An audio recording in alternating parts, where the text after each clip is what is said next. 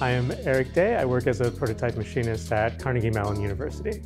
A prototype machinist usually works closely with engineers to help bring ideas into the real world.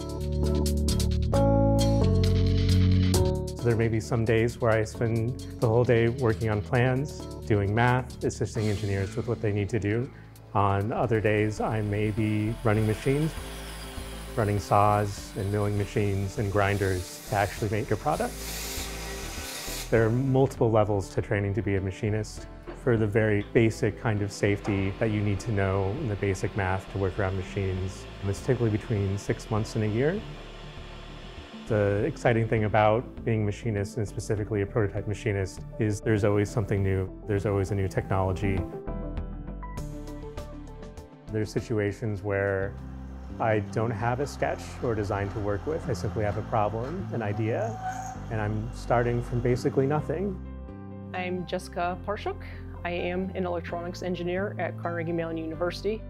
There's been several times where I have handed something to Eric and I say, we need more vacuum holes on this piece of equipment.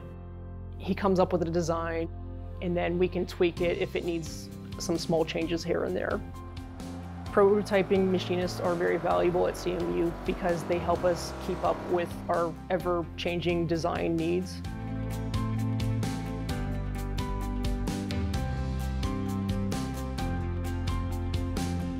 I think the kind of person that would be attracted to this kind of work is just people who like to do hands-on things. While there is a lot of math and a lot of design, there's a really special feeling when you take something that's just an idea and turn it into like a real physical mechanism.